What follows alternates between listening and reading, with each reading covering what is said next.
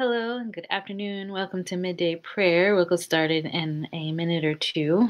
Wait until people join. So we'll just wait patiently and then we'll start.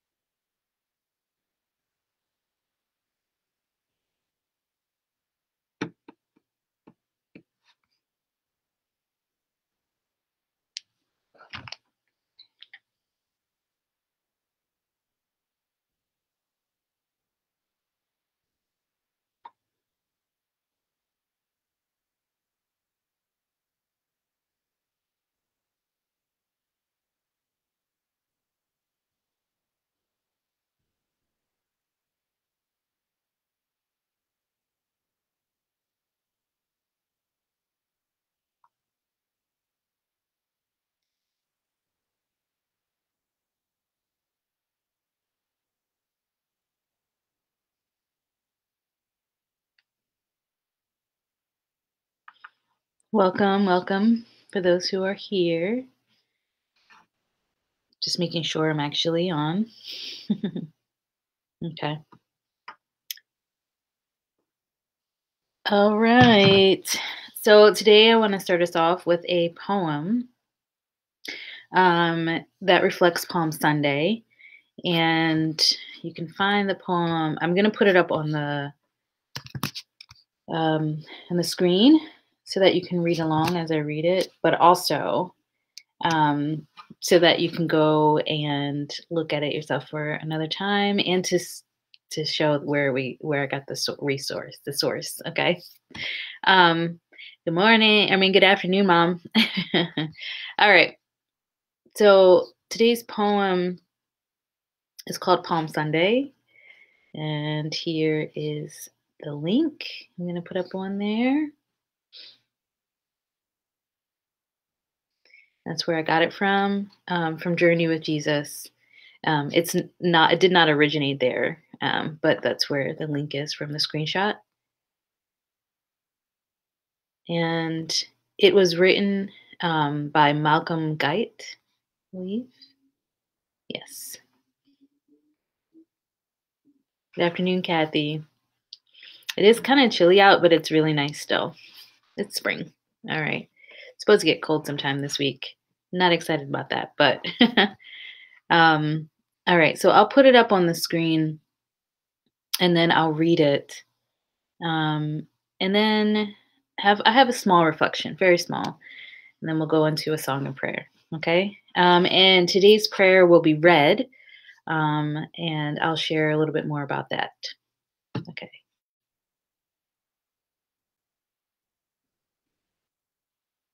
All right. So today's poem is Palm Sunday. Now to the gate of my Jerusalem, the seething holy city of my heart, the Savior comes. But will I welcome him? Oh, crowds of easy feelings make a start. They raise their heads, get caught up in the singing, and think the battle won. Too soon they'll find the challenge, the reversal he is bringing, changes their tune. I know what lies behind the surface flourish that is so quickly fades. Self interest and fearful guardedness, the hardness of heart, its barricades, and at the core, the dreadful emptiness of a perverted temple. Jesus, come, break my resistance, and make me your home.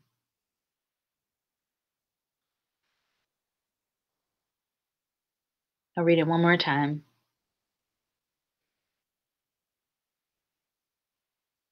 Now to the gate of my Jerusalem, the seething holy city of my heart, the Savior comes.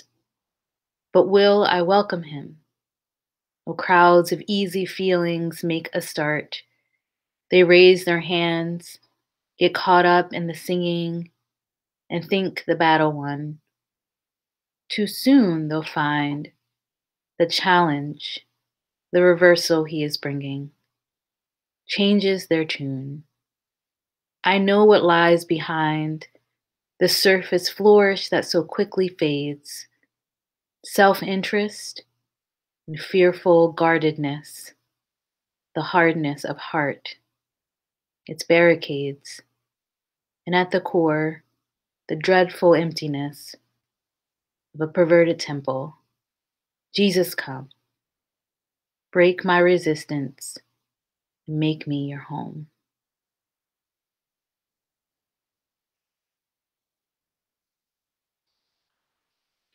That was Palm Sunday by Malcolm Guite. Again, I put the link in the comments if you want to go back to the actual website that I got the screenshot from. So small, very small reflection. um, what's been really interesting to me this year is that we are coming into Holy Week, and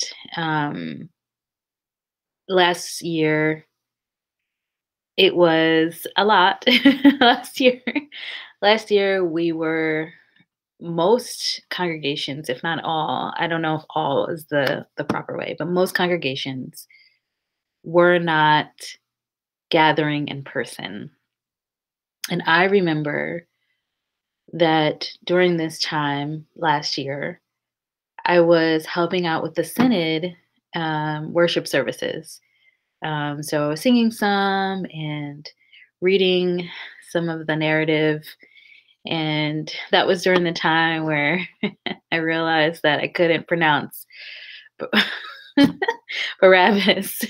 I'm sorry, I know that I'm laughing ahead of myself, but anyway, there were just so many parts of Easter that it was completely different. I had definitely experienced Holy Week and Easter in a whole nother way that I had never even considered a possibility, which was doing all of the work beforehand, right? And this anticipation of the services being released online and joining in together with other people online to have Easter, to have Holy Week, all of Holy Week into Easter. Um, and it felt so sacred and different and like collective, because here we were all watching the same service across our synod, across more than the synod. I mean, it's online, so it was available for anybody to come and be a part of. So, um, yeah, so it was just such a different experience. And this year, it's still going to be about a very different experience. And I'm feeling the difference. I'm not sure if you feel the difference. But Holy Week feels so sacred and so different this year. Perhaps it's because we, for first, we will be meeting in person. Not everyone will be in the building, but there will be more people here, and it'll be a worship that's like not online, that's not pre-recorded, um, and it will be a different type. And also, there is just something really sacred about this moment of anticipation. I can't put my finger on it. Exactly. So feel free to share if that's how you're feeling this week in the comments, and just share where you're at about Holy Week. I just wanted to offer my own reflection and my own understanding of what's happening right now, in hopes that maybe you too have some different feelings about Holy Week and into Easter this year. Maybe for you it's more hopeful. Who knows? Just feel free to share. And I really enjoyed that poem and wanted to share that with you today. All right. The song that I'm sharing goes along with Palm Sunday as well. Um, it's called Pave the Way with Branches. It's in our All Creation Sings. And which is I say our, but realize that not everyone that joins us is from the ELCA, so my apologies. It's in All Creation Sings, which is one of the hymnals that has been provided through the ELCA.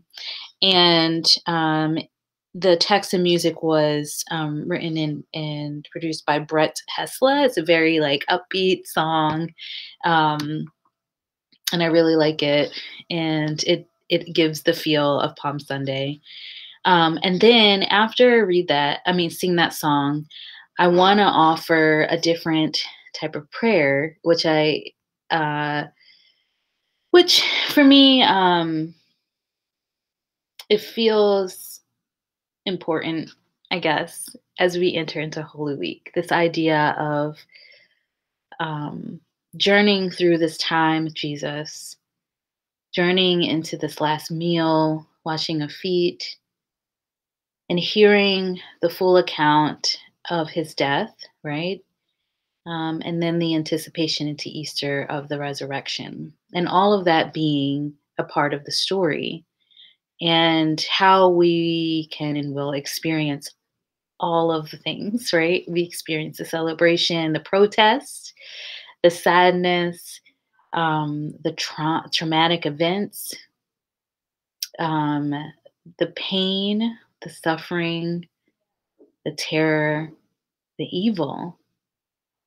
And we also experience the hope, the joy, the possibilities.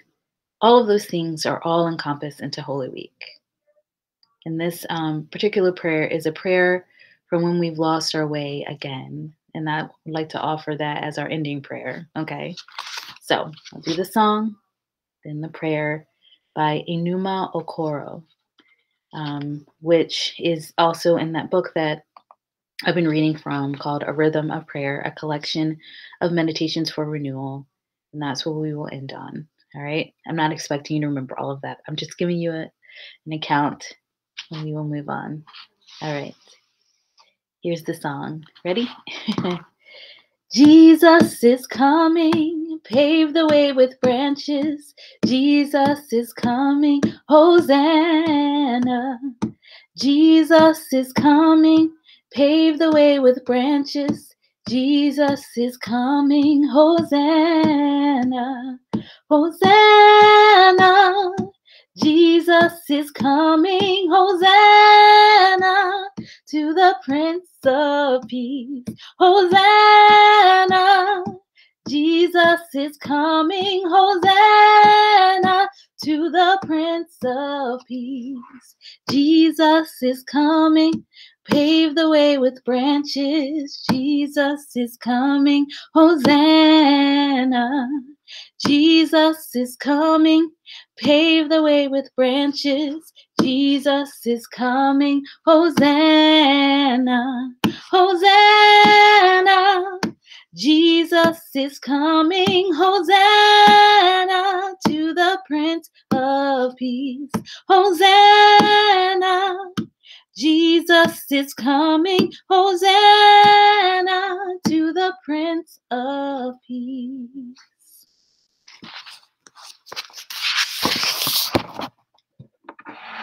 Let us pray this prayer written by writer and speaker Enuma Okoro from Nigeria. A prayer for when we've lost our way again. Let us pray. Merciful Lord, sometimes it seems like we can't help but lose our way again and again. Our hearts long to follow you, but you know the way of the human heart. You know how in our misguided longings we veer off our journeying to you and begin to chart our own ways by false stars and distorted visions. Forgive us. Forgive us for all the times we are tempted by the hints of light instead of remaining steered by the assurance of light. Forgive us when we forget that we are already claimed by you, loved by you, and purposed for you. Forgive us when we allow ourselves to shape and be shaped by voices and words that do not bring life, create life, nurture life, sustain life, or resurrect life. Merciful God, help us find our way again. Turn us back towards the road spotted with your other pilgrims, wayfarers, and repentant servants. Remind us that your way is the way of returning. Guide us by your Spirit and by your light. Make us remember the power of the Spirit within us. Make us remember the gifts of our minds, our hearts, and our bodies that you have bestowed on us, that we would use them to honor the directives and the invitations you lay upon us. We know that our ways are not your ways, and we thank you for this. Help us trust your ways over our ways. Remind us of your faithfulness as you forgive us our short memory. In your immeasurable love, grace, mercy, and wisdom, do not abandon us, regardless of how often we lose our way. Place your wounded hands upon our broken hearts and turn us toward you, Lord of light, Lord of the life, Lord of resurrection. Amen. Peace be with you. I hope that in some way you felt like you could at least consider what this Holy Week is looking like for you and like for all of us in this time. And I won't be with you for the rest of this week. Pastor Mike will be. Just a reminder, we'll be here from today to Thursday. And then Friday, we will not have midday prayer because we will be having our Good Friday service at noon. Okay, so you can join us live there. And I pray that this time through Holy Week, that if you feel in any way lost or seeking hope in what we are collectively celebrating and acknowledging, that the prayer that we just spoke will guide you in some way. All right? Peace. Have a good one. Bye.